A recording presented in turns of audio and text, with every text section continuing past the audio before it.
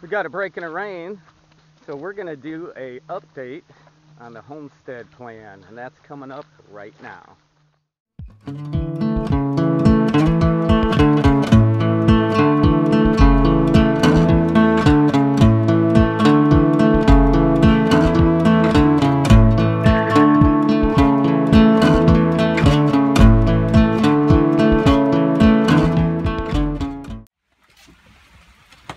So this year we're trying container gardens. In this one we've planted a cat and we'll see what happens. So we had a pretty good yield. We got 4 kittens from that cat plant we had, so not bad for our first try. Hi, this is Todd from Sniping Rhino Ranch. In today's video we're going to give you an update on what's going on here at Sniping Rhino Ranch. If you've watched our 2019 homestead plan, a lot's changed. And if you're a homesteader, or maybe it's just us, plans change all the time. So we're going to tell you what we've got going on and what you can expect to see over the next few months here at Sniping Rhino Ranch. First, I want to start behind me here. We've got our container garden here, and we're just putting them here right now. We're practicing doing that. Originally, we wanted to extend our lower garden. That didn't happen. Things just got in the way, and the amount of fill we were going to use ended up being pretty cost prohibitive. So we're looking at different spots to put the garden extension, but we're doing containers gardens just to kind of experiment with that. And behind us, or behind that, you can see our upper garden. It's a really small one. We've got pink and red flags marking the row. The pink flags are actually marking our heirloom seeds, and then the red flags are our hybrid seeds. Basically what we're trying to do is we're trying to get a big production from our hybrid seeds while getting our heirloom seeds to grow as well, and then harvest the seeds from that. So let's see what else we have going on. So behind me here we've got our lower garden. We have some blackberry bushes that are already planted. We didn't want to bother them. Again, we have the pink and red flags marking what are hybrid seeds and what are heirloom seeds. And then if you look down there, we've got our range. Basically, this is our medium distance range behind me here, and it goes out to about 130 yards. We've got several different ranges that we've built here on the range, going from 25 yards to 430 yards. Not a lot of distance for long distance shooting, but it's good for the boys. So let's go look at some animals, huh?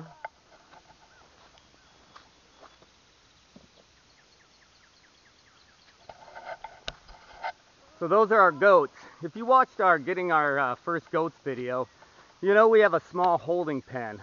We're currently going to build all back here and put a bigger field, but that's in the process of happening right now. And you can see some of the materials that we're using for that. Over here is where our holding pen is. They were eating that down pretty hard, so basically we moved them over here, and we'll probably move them back to the holding pen once that grows up a little bit, in probably a week or so. And then we'll move the pen and just do that until we get our big field, built. So that's what's going on with that. Let's go look at the chickens, huh?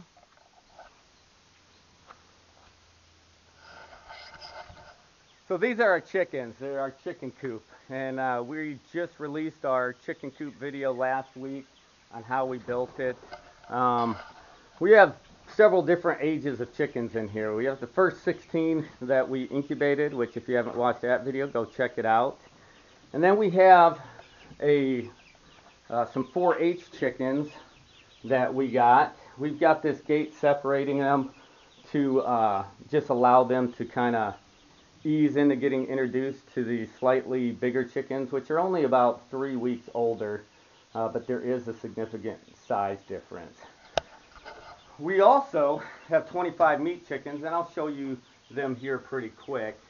And we've got, I think, another 11 or so that we hatched, and those things are getting ready to come out of the brooder and come in here in the next couple weeks. And then we also have, I think, 14 chickens and like 6 ducks in our incubator right now. So we're really building this up. Currently, we have a little fenced in area. We just bought some more fencing. We're gonna extend it up. We have a lot of cats, and we have a dog. In fact, he's sitting right there. And they're not used to chickens, and so we've got this up so they can get outside. Our intent is we'll remove the fence and they'll free range during the day, but until they get a little bit bigger so they can protect themselves from the pets, we're just going to kind of leave them in this fenced in area. So I'm down at our guest house. We've been putting the brooders in here, which has been a lot longer with all the chickens we've been getting than we originally expected. But this is also where we do a lot of our shooting. You can see we've got the target down there. And if you look down in our lower field, you can see a target about 55 yards and one about 130. And we can actually shoot out to about 180 yards from this shooting spot. And then we just extended it by bush hogging this area. And we're going to actually widen out the left side a little bit when we were checking it out, and that's going to add quite a big distance. It can actually will add to about a 310 yard shot just going to lower field, and then across the creek you can just barely see our hayfield over there. It'll allow us to shoot out to about 430 yards, 410 yards, somewhere around there. So that's our kind of rifle range, our kind of medium long distance range. And then we have some pistol ranges and then a close range AR ranges down at the bottom of the hill. And I don't know, maybe we'll walk down there. The weather has been raining for the last few days, and I'm trying to film this in between rainstorms. But let me show you my meat chickens real quick. So here are all our kind of the homemade brooder for our meat chickens. I don't know if you can see it on the video, but one of the things, this is our first time doing meat chickens, pretty much chickens in general, but they have a huge amount of feces that they produce. So we have to clean this out, we're finding out, pretty much every day. So once they get a little bit bigger, probably about the 6-week mark, we'll move them outside to where we won't have to be worrying about all of this. So anyway, that's our meat chickens. So these are our other chickens, 6, 7, 8, 9, 10, 11, 12. I think there's 12 in here actually. They're kind of our in between our big hatches, and actually some of these we actually bought. So they're too small to go into the coop, so they're kind of in this brooder we got from our neighbor. And again, if you haven't seen our chicken brooder video, check that out. But they're in here, and in probably about 4-5 weeks they'll go up in the chicken coop with the rest. So behind me is our short distance pistol range for speed shooting. We're basically setting up a course.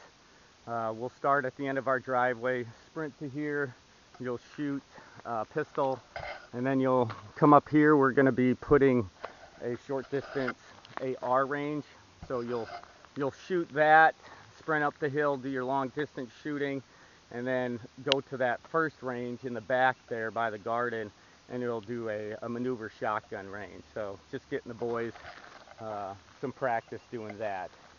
I don't know if you can see it, but the rain is starting to come here, so I'm going to end this video. But real quick, some things that you can start to expect to see from us. Some shooting videos, more videos on our goats and our chickens and our gardens, and a lot of improvements that'll be going around there.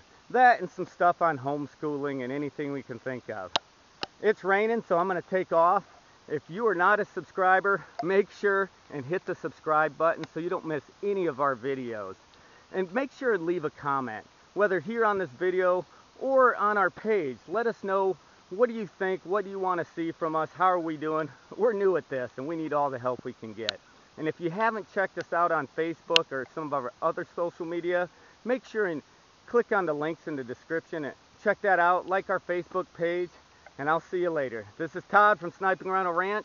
Have a great day. I'm gonna run now.